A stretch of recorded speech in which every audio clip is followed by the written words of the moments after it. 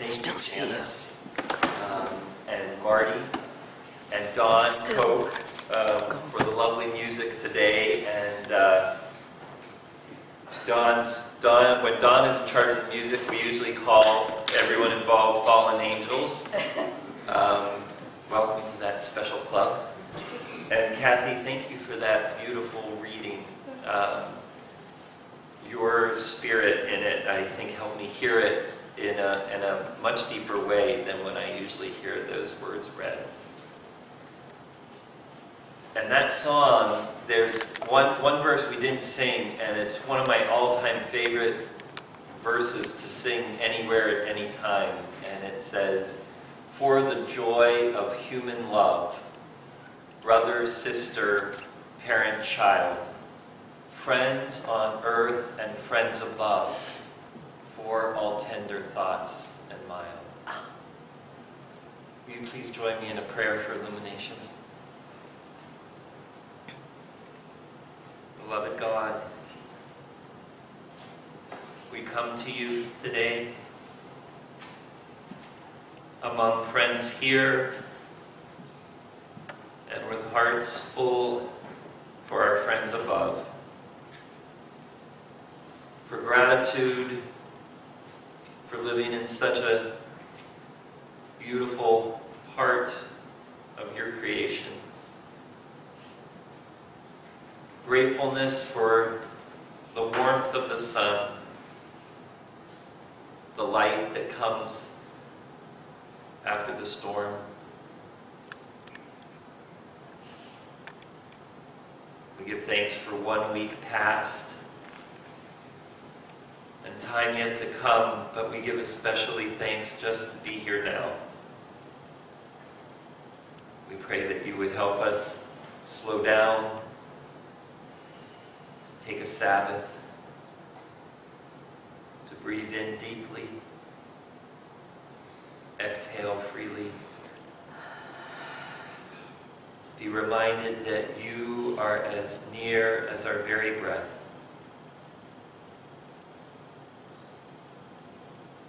So we pray, God, that you soften our hearts and open our minds. And through this mystery we cannot explain, we pray that the words spoken become the words we need to hear today. As we come together in your presence as sisters and brothers. Amen. So, my sister has a little freckle on her bottom lip. She's had it for over 50 years. It's a little reminder of the day she got into a disagreement with a friend. She was about 10 years old, and she and her friend were walking through the woods, and they came upon a fence. And my sister insisted it was an electric fence, and her friend insisted it wasn't. And so to prove her point, my sister, for reasons never fully understood, to prove her point, she leaned over and she touched the fence with her lip. Well, the good news is she won the argument. Even more importantly, she learned a valuable lesson that day. It's not always enjoyable being right. Many of us, especially those who have played the role, some sort of role in the life of a young person, are familiar with the phenomena of being uncomfortably right. There's a sometimes hollow feeling that can accompany being correct. Parenting at times can feel like a long series of slow-motion car wrecks. You see exactly what's going on. You warn the child. You realize your warning is not being heeded. And then you witness the accident you easily predicted. You were right, but it's cold comfort. Perhaps I'm sensitive to this because when I was 16 years old, every week for 4 months, I would read and reread a little poem posted on the wall of my driver's ed class. It said, "Here lies John Jay, who died maintaining his right of way. He was right, dead right, as he sped along. but he's just as dead as though he'd been dead wrong. Now, I've actually been known to recite that little ditty at times when I'm the passenger in a car. You know, being right isn't always what it's cracked up to be. Did you ever have a friend who seemed to constantly replace one bad romantic partner with another, usually a carbon copy of the last one, only the name has been changed to protect the guilty? And your friend thinks they're in a brand new situation, and sometimes they say things like, finally I'm in a healthy relationship. Or at least they say, well, at least this one is different from my last romantic liaison. But for you, the observer, well, it's like being stuck in that film Groundhog Day, and you just see the exact same scenario, the same relationship being played out again, and you just have to wait and watch for the wreck again. I had a friend who went through a rough patch in his life, like 10 or 15 years long. And he was changing girlfriends so regularly that I stopped trying to remember their names. I figured, you know what, at best I'm going to meet her once or twice. So I wouldn't even bother. He'd say, this is Lisa. I'd be like, hey, you know? Sometimes it's hard to speak the truth. Sometimes it's hard to hear the truth. Both the readings we heard today involve these dynamics. The Apostle Paul must surely know that this wisdom he shared with the church in Corinth, this incredibly poetic praise for the power and importance of love, would be hard to hear. I mean, it's beautiful. It's beautiful. And people go gaga over the sound of these beautiful words. Love is patient. Love is kind. If I don't have love, I have nothing. Love bears all things, believes all things, hopes all things, endures all things. Well, surely Paul must know that that is really hard to hear. We know it's hard because, well, so many people struggle with it. Struggle with putting love at the center of their interactions with other people. Many of us may dismiss it as a quaint sentiment, wonderfully suited for weddings, though we may roll our eyes when we hear it at a wedding because it feels hackneyed and unoriginal. But at least it fits in with other sentiments of the day that we also just don't really believe anymore, like till death do us part. The story Kathy read about Jesus preaching in the synagogue, well, he surely knows it's not easy being right. And some things are just hard to hear. Some quick backstory to this moment so it makes more sense. It comes on the heels of Jesus being baptized, and then he's wandering for 40 days in the wilderness. He's being tempted. You know, man does not live by bread alone. And he returns home, local boy made good. And that's when we join him. And he reads from the Torah about Isaiah's prophecy of the Messiah coming to save the world. Well, that goes over fine. It even seems fine with everyone when he tells them that by his presence before them that day, that ancient prophecy has been fulfilled. Well, he's taking on quite a mantle. And the crowd loves him. They're amazed at the gracious words that come from his mouth. What ticks them off, where he loses them, what really upsets them to no end, is when he mentions two people, two unlikely recipients of God's love. The first one is this widow of Zarephath. In the book 1 Kings, the evil king Ahab wants to kill the prophet Elijah, and God says to Elijah to seek out a widow with a small son who will feed them. And when he meets this widow, she's in the process of using the remnants of her flour and oil to make a small final meal for herself and her son. Widows at that time had absolutely no protection, and it was impossible for them to provide for themselves. And it was during this time of drought and famine that this poor widow expected that she and her son were going to starve to death after this small last meal that she was preparing. And so along comes Elijah, and he tells this hungry and desperate woman that she must take him in and care for him. And she thinks he's crazy because she's using her very last scraps of food to make this meager final meal for herself and her son. But Elijah says, God will provide for us. And sure enough, her flour and her oil are miraculously replenished throughout years of suffering throughout the land. They survive, and she is able to feed and house all of them. That is Zarephath's widow from Sidon. And the second person he mentions is from 2 Kings, a Syrian guy named Naaman, who was a masterful colonel and who was afflicted with leprosy.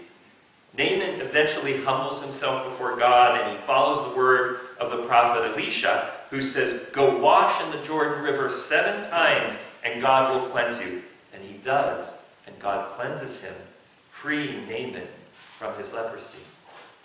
Okay, now cut back to Jesus teaching. He's with his crowd of admirers, and he says, no prophet is accepted in their hometown. And then he invokes these 2 people, this poor widow and her son, and this leprous colonel. And this incites the crowd. They go crazy. They're filled with rage. It's like rush hour on the 405 in LA. People are screaming. Someone's just cut in front of you, and you want revenge. They're so mad, they want to throw him off the cliff. Why? Why would they freak out like this? These are 2 wonderful stories of miracles. These desperate people saved from starvation and disease. The shock for this crowd, the outrage, comes from the fact that these 2 are Gentiles. And Jesus says, hey, there were lots of Jewish widows in need, but Elijah was sent to Zarephath's widow, a Gentile. And there were lots of people with leprosy, but the only one cleansed was this awful Syrian Gentile. Jesus is saying to them, God didn't save us, our widows and lepers. God saved a poor pagan widow and cleansed an arrogant pagan colonel that we don't care about. God didn't save us. God saved these 2 worthless Gentiles. And when people heard this, they were incensed because they were doing everything right. And they expected to receive God's grace, and it should work that way. Yet Jesus says, hey, I know you think you're the chosen one, but God's extending her grace to someone who hasn't done anything right. It's like the undeserving is being lifted up before those who are more deserving. It's like the prodigal son. I'm sure we all remember the one brother stays at home and works the fields, asks for no special favors from his father. He's respectful, hardworking, always does what he's told. And then his brother, who insulted his father by asking for his inheritance early, abandons the family, goes off, squanders all his money on his own pleasure. This no-good Nick has the nerve to come back, begging his father just to hire him as a lonely farmhand. Well, maybe the older brother could have tolerated that moderate level of mercy. But what does Dad do? Kill the fatted calf. Bring a fancy robe. Get out all the trimmings. We're going to have a big celebration. We're going to party like it's 99. Well, the responsible brother is raging. Hey, I do everything I'm supposed to do, and you've never done anything like this for me. And the father says, we have to celebrate. Your brother was lost and now is found. And grace is like that. It's offered to all. The poor and the rich, the good and the bad, the sinner and the righteous, the responsible and the slacker, the hard worker and the footloose and fancy-free. It's offered to all. Well, that's not what people want to hear. Why should I do what's right? If God's going to love that good-for-nothing who does everything wrong. It's not right. They don't deserve it. Well, that adoring crowd turned on Jesus pretty quickly. They didn't really want to hear about God's grace. Not all of it. They wanted to hear about the part they agreed with. They wanted to hear the part that made them feel good. They were going to receive a Messiah who would save them. They wanted to hear the part that made them feel like maybe they were just a little bit better than everybody else. You know, Jesus could have sent the crowd away, singing his praises and letting them go home, and let them urge all their friends to come next Saturday. Come hear Joseph's son. He's a great preacher. Couldn't he have left well enough alone? He couldn't just share half the story, the part of the story everyone loved hearing. No. He had to tell it all. God doesn't call us to tell half the truth. God doesn't call us to live half the truth. God doesn't call us to love half the people. And Jesus felt he had to share all the good news that God loves everyone. Everyone. Like my sister, Jesus knew it wasn't always enjoyable being right. It's not always easy to tell the truth. It's not always easy to hear the truth. There's a story in this big book about Jeremiah, a young boy who God calls to be a prophet, and he famously says, "Hey God, I can't speak for you. I am just a young boy." And God says, "Don't say I'm only a boy. I will give you the words to speak." And in the story it says, and with that, God put his hand and touched Jeremiah's mouth and said to him, "Now I have put my words in your mouth." The common translation, I'm sure if we looked it up in this Bible, would say that God touches his mouth. But that sounds very sweet and all. But the Hebrew word is more often translated in other places as strikes, not touches. God strikes his mouth. Sometimes when we hear this kind of truth, we may feel like it strikes us, shakes us to our core. When we hear that God loves all people, it can shake or strike us at our comfortable sensibilities. You couldn't possibly mean him. You can't include her. They're not the right people. They're not good. They're not good enough. They're not clean enough. They're not law-abiding. They're not employed. They're not employable. They have horrible politics. They're not our people. They're Syrians like the leper colonel. They're Lebanese like the widow in Sidon. They didn't want to hear that these people they didn't like or respect were as welcome as themselves, as loved as they were. And that's such a big part of the teaching that probably got Jesus in so much hot water. I've often quoted the wonderful words of the writer Anne Lamott, who said, "You can safely assume you've created God in your own image when it turns out that God hates all the same people you do." Over and over again, we hear that same old Jesus message, that same old Bible message that can be so hard for us to hear. Whenever we think someone doesn't belong, that they're unworthy, and they deserve to be excluded, Jesus brings them in. He sits with them. He eats with these people. He promises them the kingdom as much as he does to anyone else. There's a great theologian named Fred Craddock who says Jesus doesn't go elsewhere because he's rejected. He's rejected because he goes elsewhere. He goes towards full inclusion. He goes towards a truth, a love that was written for anyone who would listen. Now here's something that might be hard for us to hear. Who's not here? Who's missing from our table? From our pews? Who have we not welcomed by accident or by design? There was a time in the Presbyterian Church when some of its white members could not hear that God loved African Americans as much as white people, and they left this church over slavery. And there was a time in this church when some of its male members could not hear that God called women as elders and preachers, and they left this church over the ordination of women. And there was a time in this church when some of its straight members could not hear that God welcomed gays and lesbians, and they left this church over the full inclusion of the LGBTQ community. The church is smaller. Its heart is bigger. Paul writes, faith, hope, and love abide these three. And the greatest of these is love.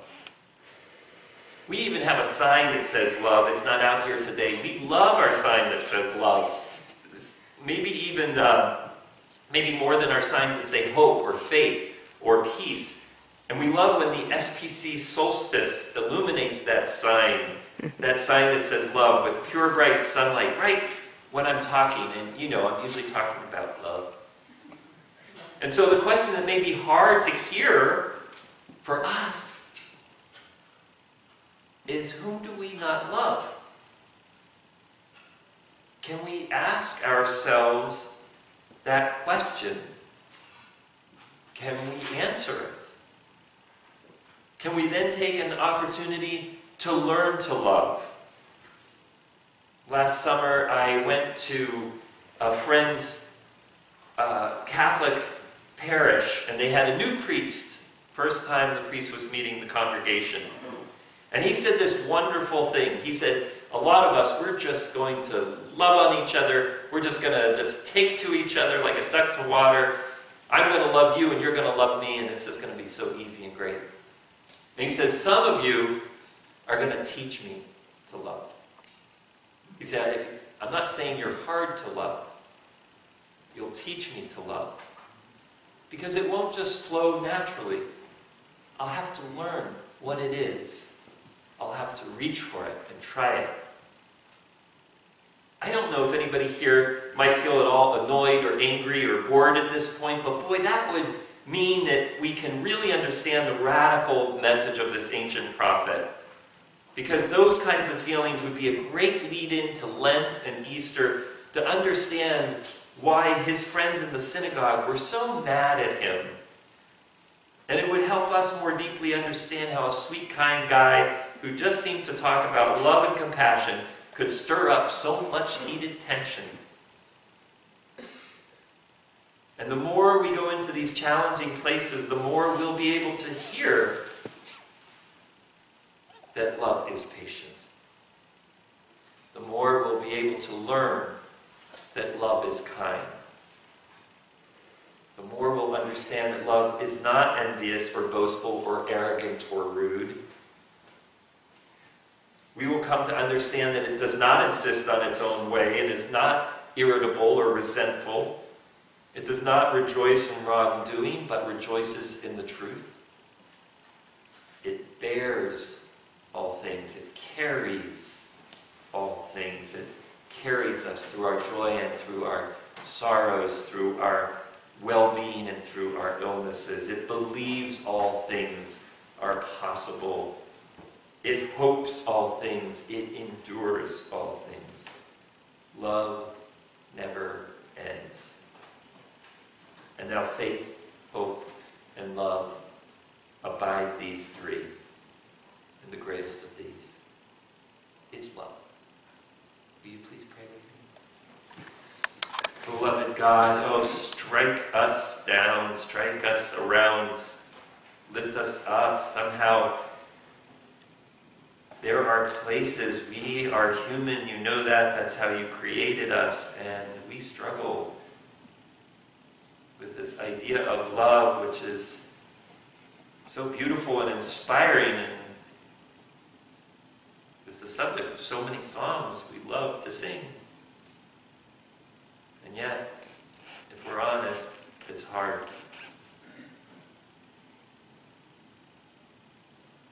It can be really hard even with people we really love deeply. It can be hard to love them. Those with whom we have put ourselves side by side, shoulder to shoulder to go through life. And so how much easier it is to not love the stranger, the different person, the less than person. So help us to find this love that is patient and kind. Help us to learn to love, to see who's not here, to welcome the outcast, the easily hateable.